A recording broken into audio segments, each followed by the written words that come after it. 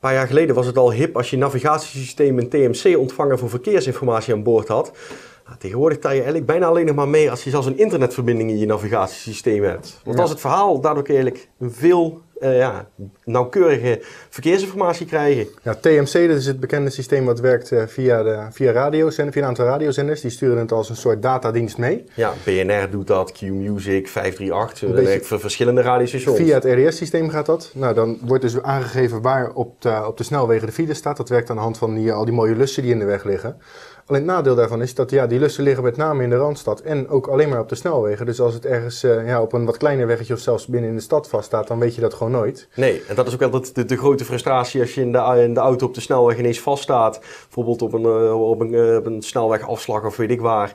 En op de radio zijn ze alle files aan het opnoemen. En jouw file zit er niet bij, omdat ze gewoon op dat punt vaak niet kunnen meten. Nou, TMC is wat dat betreft toch wel een vooruitgang. Want laten we eerlijk zijn, het is beter dan niks. En dan grote files weet zo'n apparaat dan meestal wel. Ja. Alleen het is niet perfect. En daar heeft TomTom een aantal jaren geleden eigenlijk als eerste wat op gevonden. En dat noemden ze live traffic. Ja, wat is het verhaal? Zij dachten van, dit apparaatje weet, er zit een GPS-ontvanger in. Dat apparaatje weet wanneer hij op de snelweg zit. En weet ook wanneer hij geen 120 rijdt, maar 30 km per uur. Of stilstaat. Het zou toch handig zijn als je die informatie zeg maar, op een centrale plek kunt verzamelen en ook weer terug kunt sturen naar alle andere TomToms. Dat hebben ze gedaan, samenwerking met Vodafone. En in de duurdere TomToms zit al sinds een tijdje een Vodafone simkaart eigenlijk. Ja, en feitelijk gewoon een data 3G-toestel. Ja, exact. Daarmee een internetverbinding. En dat is wat ze doen. Als jij met een TomTom met live services ergens in de file staat, geeft die TomTom dat door. Ik zit nu op de A12. En ik rijd maar 30 km per uur, dus vermoedelijk sta ik in de file. En als meerdere TomToms dat doorgeven, dan weet TomTom dat. Ja. En het gaat zelfs nog een stapje verder, want toen die samenwerking met Vodafone er eindelijk was, toen kwamen ze er ook achter van dat je als een telefoon met meerdere zendmasten in verbinding is, dat ze vrij nauwkeurig kunnen bepalen waar die telefoon zich bevindt. Tot op een paar honderd meter. Er zijn ook een aantal telefoons ook al die gewoon aan de hand, zonder GPS kunnen aangeven waar ze zijn. Dat is puur op basis van zendmasten. En die data wordt ook gebruikt. Dus eigenlijk alle Vodafone-abonnees die zijn ongewild leverancier van verkeersinformatie voor TomTom. Ja, en dat is wat je dus ook ziet bij die TomTom Live apparaten. TomTom zegt niet alleen die plek op de snelweg waar de lussen in de weg liggen, maar eigenlijk het hele snelwegennet kunnen wij heel nauwkeurig zeggen waar je vaststaat en waar niet. Maar daarnaast ook op de N-wegen, zelfs binnen de bebouwde kom als het moet. En dat is eigenlijk heel prettig, want wat je dus vaak vroeger bij navigatiesystemen met alleen TMC had, is dat ze wisten, op de snelweg staat het vast. Rij maar om. Rij maar om. Ze zeiden van, ga er hier maar vanaf en ik stuur je via die N-weg. En sta je daar alsnog vast. Ja, waar het vermoedelijk nog veel vaster stond. En TomTom wist dankzij HD Traffic, op die N-weg rijdt het zo snel, op die andere N-weg rijdt het zo snel, op de snelweg gaat het zo langzaam. En hij kon goed berekenen, dat is de snelste en dus de beste keuze. Ja, ik heb zelf al een tijdje een apparaat met HD Traffic en het werkt wel echt beter dan TMC. Het is niet foolproof. Ik bedoel, je rijdt nog wel eens een file in waarvan TomTom niet het bestaan af weet. Ja. Maar het concept werkt en dat hebben Garmin en Navigon nu ook door. Ja, en als TomTom samenwerkt met Vodafone, dan moeten die twee jongens natuurlijk met andere partijen gaan praten. Dus KPN en T-Mobile zijn ook ingeschakeld.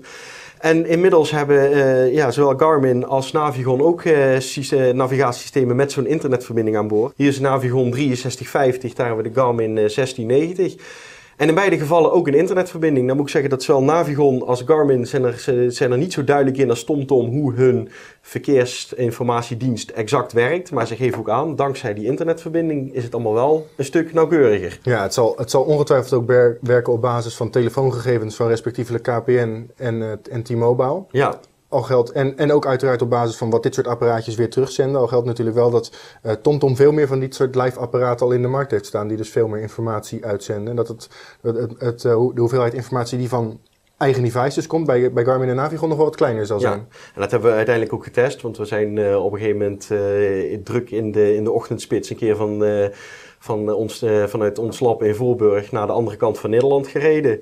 En ook gewoon de hele tijd gekeken van wat geven die apparaten als te verwachte aankomsttijd aan. En dan zag je ook dat TomTom die zat er minder dan 10 minuten naast. Terwijl het is eigenlijk heel nauwkeurig. Ja. Want in een normaal navigatiesysteem kan dat echt niet. In de spits waar het overal vast staat. Op die route waren dat met meerdere files. Ja, de A12 zeg maar om 9 uur 's ochtends, dat is geen gezellig, feest. Nee. Terwijl Garmin en Navigon, die zaten toch allebei nog wel rond een half uur naast. Maar je zag wel dat inderdaad de files veel beter herkend werden.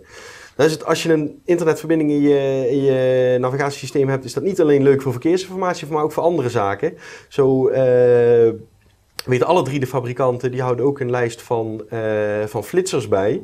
En die kunnen je dus ook, als er een radarcontrole langs de weg staat, kunnen ze dat ook doorgeven. Ja. Geldt ook weer voor, van TomToms zijn er vermoedelijk wat meer onderweg dan van Navigons. Die hebben ook weer wat meer informatie van mensen die op een knop drukken van hier staat er een. Bij TomTom kan je dus ook gewoon op het moment dat je rijdt en je ziet ergens een flitser, druk je op het scherm van hier staat een flitser en dan komt het hop in de database terecht en zien andere TomTom gebruikers dat exact. ook. Een minuut later weet degene die een kilometer achter je zit, die weet het. Ja.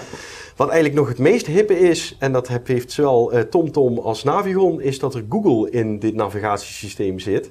Normaal gesproken, als je ergens naartoe rijdt, dan voer je de plaatsnaam in en de straatnaam en dan druk je op navigeren. Maar heel vaak als je naar een bedrijf gaat, dan weet je dit adres niet of moet je dat van tevoren opzoeken. Als je gewoon ergens bent en je wil naar een willekeurig iets in de buurt. Ja, dan is het allemaal lastig. Nou, hier doe je gewoon Google en net zoals normaal op internet, Google die zoekbox, je voert wat in en op de een of andere manier krijg je er altijd wel uit wat je nodig hebt. Ja, en als Google het niet helemaal zeker weet, geeft hij je meerdere adressen als optie en dan klik je daarheen aan die je wil hebben. Exact, dus je voert Bijenkorf in en hij geeft braaf Bijenkorf Amsterdam, dan ga je daar maar naartoe.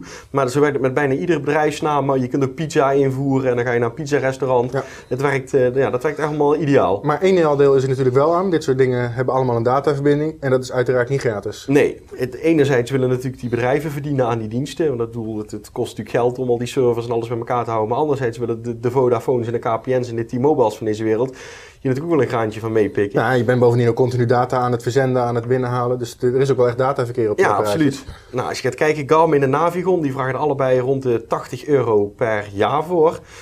Nou, daar kun je natuurlijk over reden twisten. Is het je dat waard of niet? Het zal er aan liggen hoeveel je rijdt natuurlijk ook. Exact. TomTom die is nog een stuk duurder. Die vragen voor als je alleen de verkeersinformatie wil, alleen HD traffic, €7,95 per maand.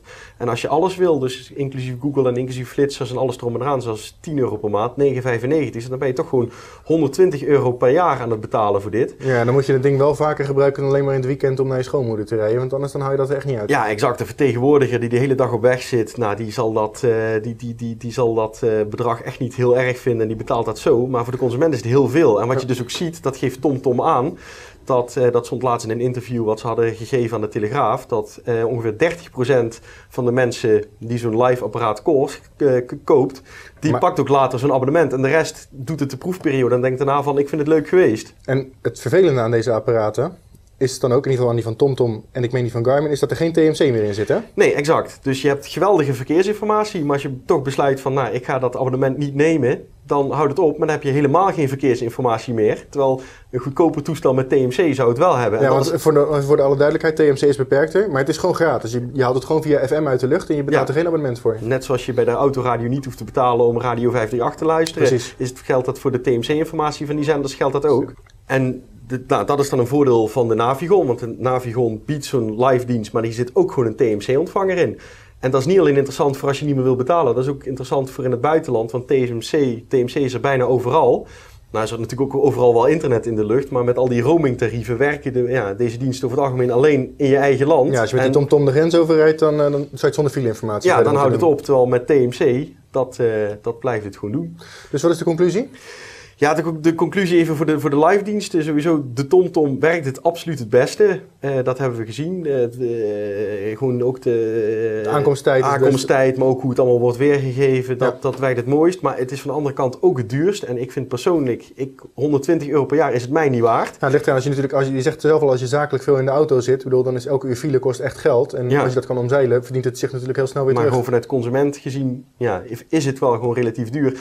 En dan is die Navigon eigenlijk een betere keuze, want daar is het sowieso al goedkoper, net als bij Garmin. En als je toch op een gegeven moment besluit van ik ga minder rijden en die €80 is me niet waard, dan betaal je niet meer. En dan heb je nog altijd TMC waar je op kunt terugvallen. En met die conclusie komen we aan het eind van deze aflevering van HWITV. Volgende week vrijdag zijn we er weer en dan zoals beloofd met de C-Bit Special. Tot dan!